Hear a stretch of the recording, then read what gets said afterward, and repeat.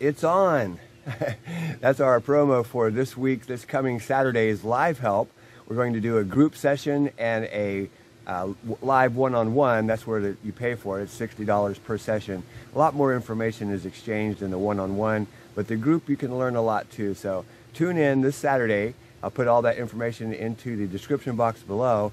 But let me show you where we are here. We're in Palm Coast, Florida, and an interesting problem. This is a rental house. They actually rented it, and they had to vacate the people because of the flood. Take a look. Hey, good morning. Chuck here with Apple Drains. It's on. Live help this weekend. But we are here in Palm Coast today. This is a rental property. You can see it's vacant. But let me show you the damage and why they've called. So we've got water intrusion here on this wall, and you can see even in the front. And they've pulled back that carpet because water's coming up through that seam there at the wall and flooding this room. Let's take a look at another room. They said there was two places. Look. So all this whole room has been underwater. Let's see if we can figure out what's going on, and I'll show you how easy this is to do.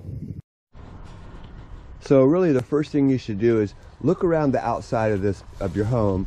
Look at that foundation wall, and what I'm looking for are stress cracks. You see these stress cracks right here? You can see a little crack right here, but it's definitely cracked. See, that crack goes all the way down to the footer, down through that foundation wall. Downspouts are splashed out. They need to go underground, and looks like there's a golf course back here. So that water from the golf course is coming down this direction. You can see a swale here also if you look closely. But that swale actually comes this way, and you can see the brown grass. See how brown it is right here? That water sits here. It's supposed to try to go on down here between the homes, maybe that way. But regardless, it's not doing that. It's just pulled up right here. So all of that water is definitely moving back towards the foundation of this house. Let's look around a little bit more right here in the back. And again, I'm looking for stress cracks. You see them right here? And unfortunately, they've poured concrete all along this section of the wall. And if you look at this, you can see all the times I've said this many times, concrete does not solve water problems. See this little pad right here? It's sunk down. Can you see the difference in the height?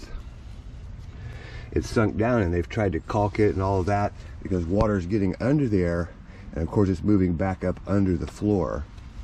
So first thing we're going to do is actually find out what kind of foundation they have. I'm going to dig a little hole here and see what type of foundation is used. Is it a monolithic, or is it a regular concrete footer? So what I'm going to do is go ahead and cut some sod right here.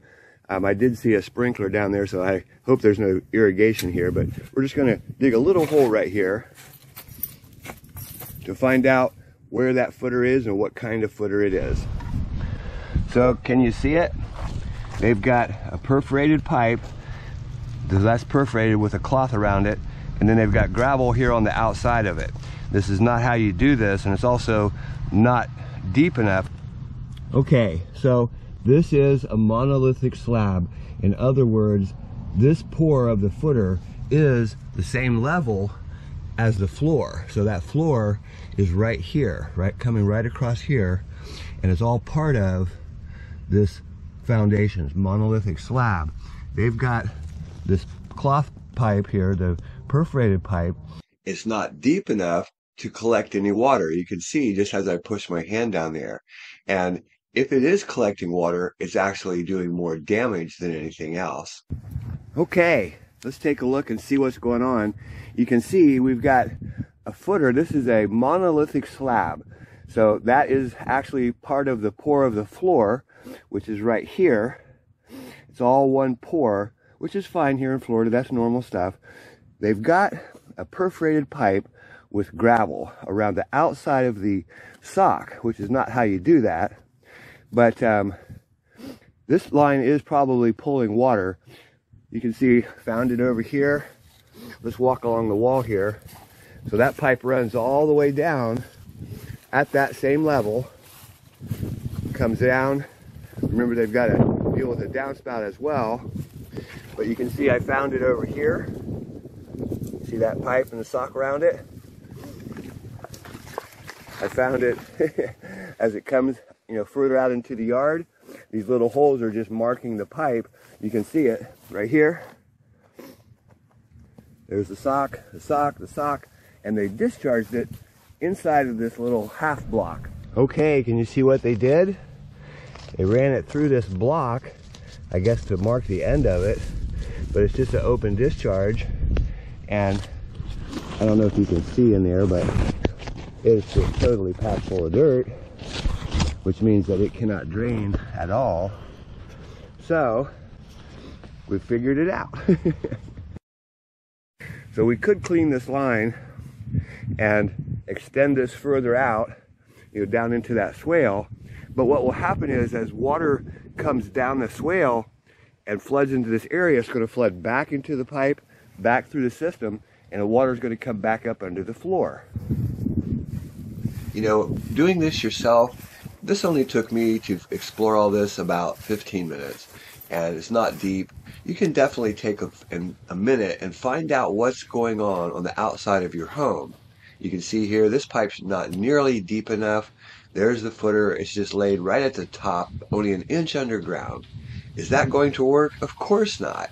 That's going to allow more water into the foundation than anything else.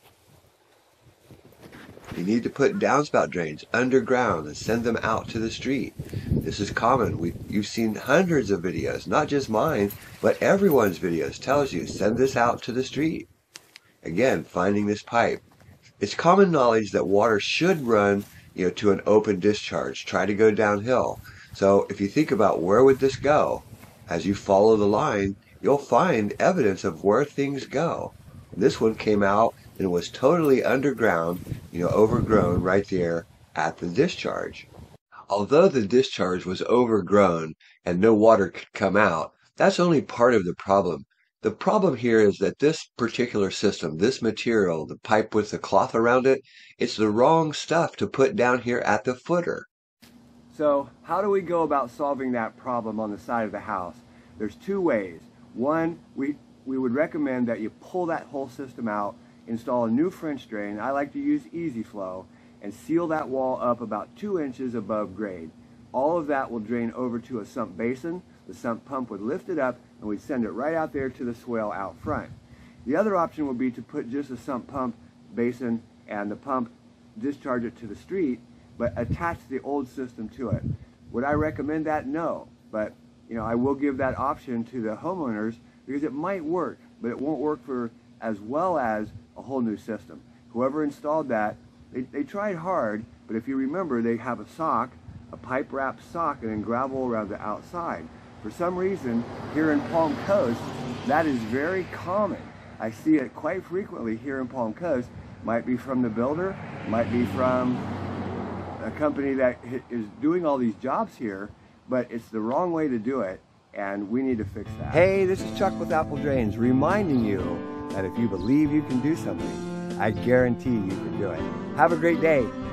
Hey, join us this Saturday morning, 7:30 to 11, live help one-on-one. And then at 12 noon, we'll do a group live help. That's where we admit everyone at the same time and we answer everyone's question. You will learn so much.